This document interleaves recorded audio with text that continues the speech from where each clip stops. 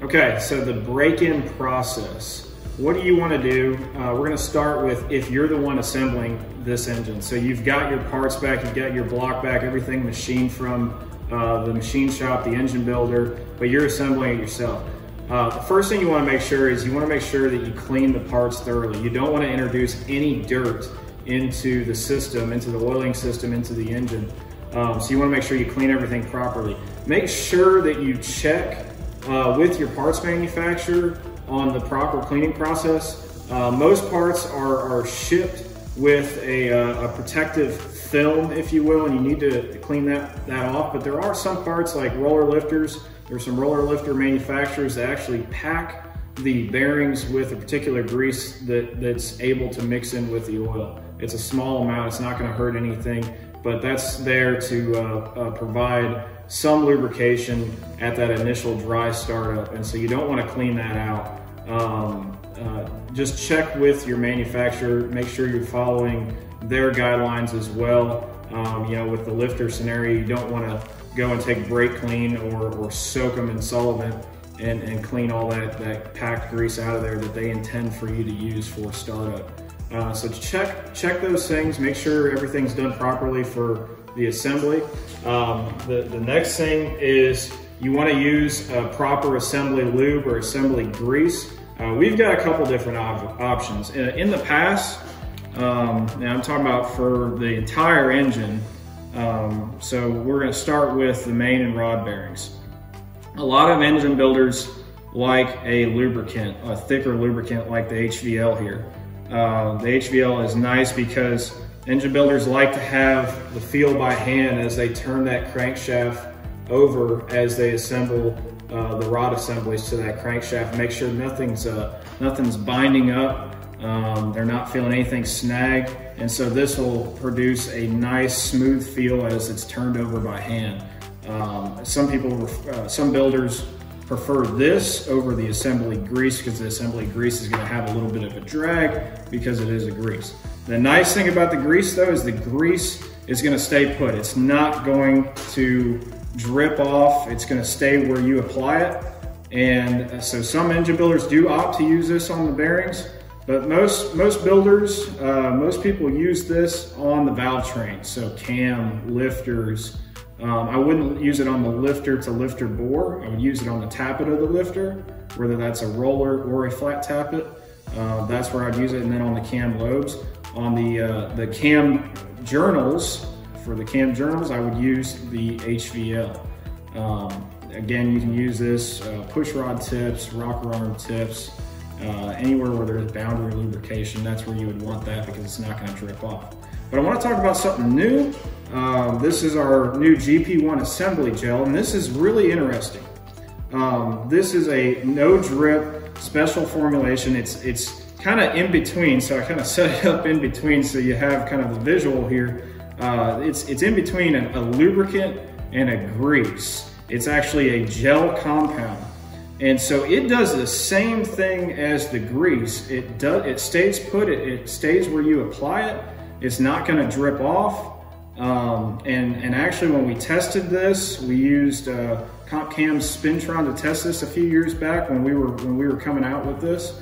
And it made a difference if we let the engine sit overnight with some other competitive assembly lubes out there. So very important that it doesn't drip. The other nice thing about it is because it's a gel compound, it doesn't have any thickeners like a grease does. So you have better additive response with the additive package that's mixed in here.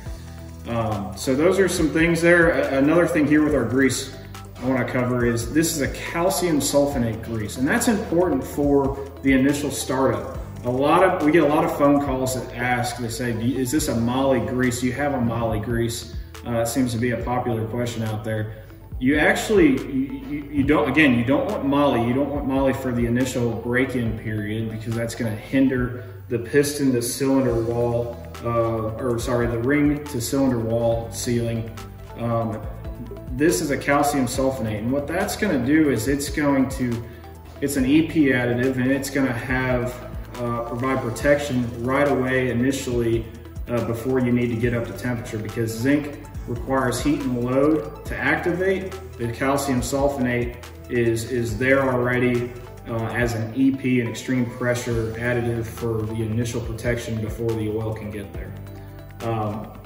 The next thing is you want to be careful on what filter you select.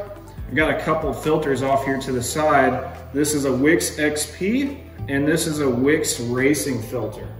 You want to use a smaller micron filter for your break-in period because you want to catch and trap those particles. You're always going to have the most wear at the initial run-in time, and you need to have a finer micron filter to catch those particles, to catch those the higher level of particles. You don't want to use a racing filter like this Wix Racing filter that is 61 microns compared to, I believe, 32 microns on the XP. The XP is kind of their middle of the road, high flow, but smaller micron filtration.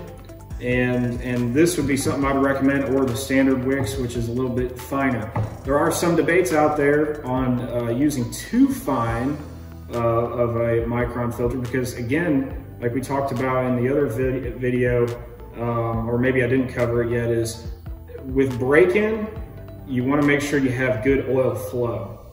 And while we're on this topic, I want to talk about that. If you're undecided on what viscosity oil you should be running for break-in, I would almost always opt towards the thinner oil because it's going to get to the parts faster. You're going to have better initial flow at room temperature, cold temperature.